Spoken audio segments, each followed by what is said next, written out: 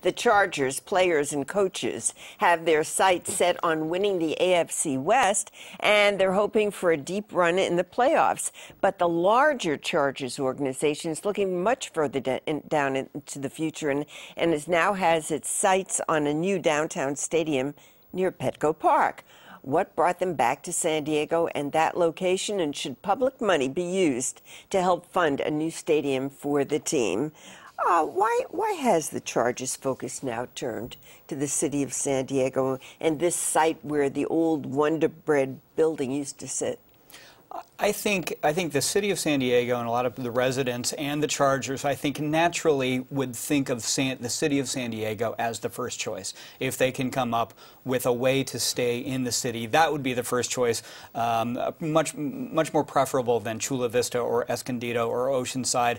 I think naturally they would just want to be in the city of San Diego, so that makes sense to me. But you haven't answered why. You want to answer why? Sure. It's a more central location. The infrastructure is already in for parking, for public transportation.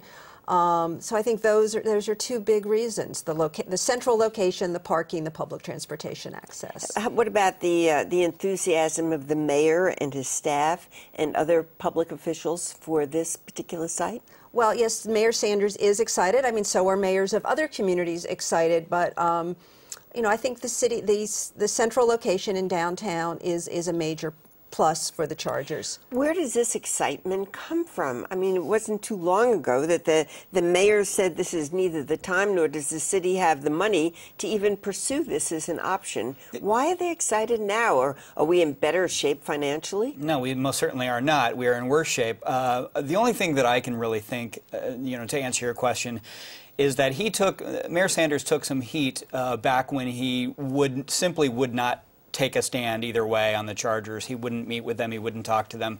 He didn't want to say either way whether, you know, he just kind of stayed out of it. And he took some heat in the press for that, for not showing some leadership on it. So I suppose that he is trying to show some leadership. And I think probably with the downtown site, you're talking about public money, but you're talking about redevelopment money. So it's a little bit more of a complicated topic rather than if you were saying, we're just going to spend some money out of the city's general fund for this.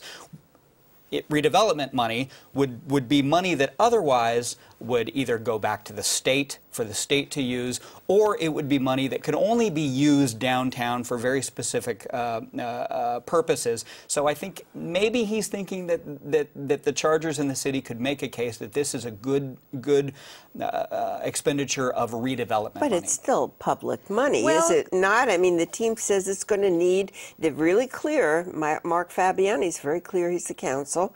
He says the team is going to need public money to help pay for the stadium. Gloria, I do have a proposal, and I'd love to hear from the viewers. So according to an Associated Press story this morning, the Chargers said they would commit $200 million of the estimated $800 million cost of building a stadium downtown.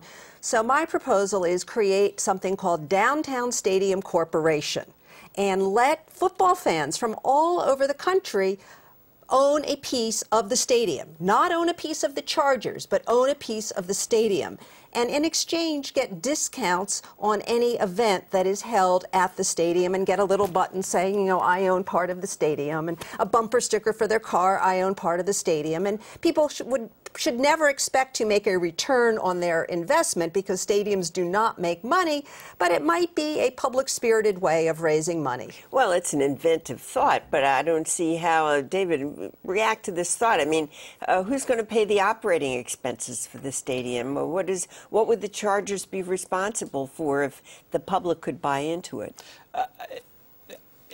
Look, if people want to help the Chargers buy a new stadium, it's a private business. If they want to get people to help them spend money or help them raise money, that's fine with me. I would cut it off. These are tough times, as you mentioned. I would cut it off at any public money. You know, if we're talking about redevelopment money, you know, that's money that I personally would rather have that money go back to the state, which has had to cut lots and lots of social services. Just very briefly, David, won't people have to vote if public money is going to go to the Chargers? I'm not sure. It depends on. I think it depends on how much public money and how much of a benefit a private business would gain from it. I'm actually not sure, but I think that the Chargers have talked about putting it to a vote no matter what, whether they have to or not. Yeah, David's right. The Chargers have said that. If redevelopment money is used, apparently we don't need a vote of the people, but you have to get the approval of 2 departments at the state of California level and 5 cities, including the city of San Diego. We'll keep watching this. Thank you very much, Barbara David Rowland.